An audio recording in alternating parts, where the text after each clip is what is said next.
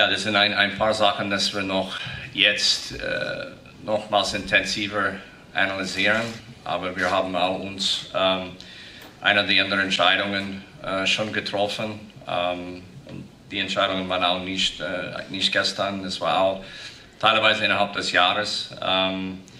Und im Tor haben wir Dennis Endras vorzeitig verlängert, nochmals 4 Jahre bis 22 im Tor.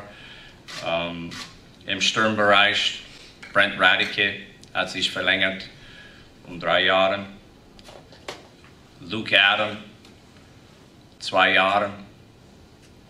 In die Abwehr Aaron Johnson wird noch eine Saison bei uns spielen und Mathieu Carle hat sich verlängert 2 Jahre.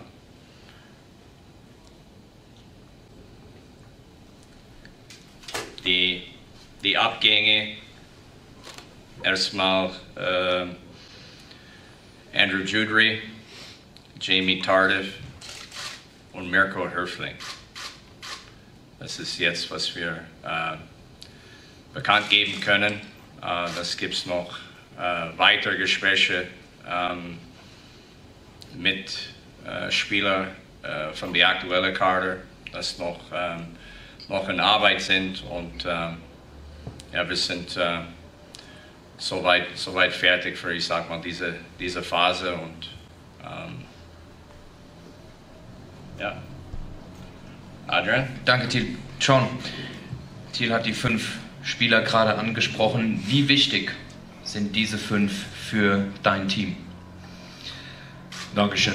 Ich glaube, es zeigt, dass wir haben eine gute Mannschaft, wir haben eine gute Gruppe, wir glauben auf diese Gruppe.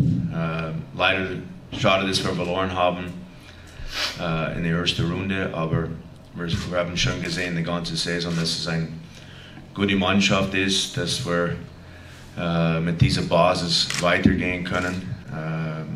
Ich glaube, mit diesen Entscheidungen zeigt, dass wir glauben auf diese Leute und wir glauben auf meistens von dieser Mannschaft. Wir wollen weiter mit dieser Gruppe zu gehen und es freut mich von der Coaches-Seite aus, dass diese Leute zurück in Mannheim bleiben wollen und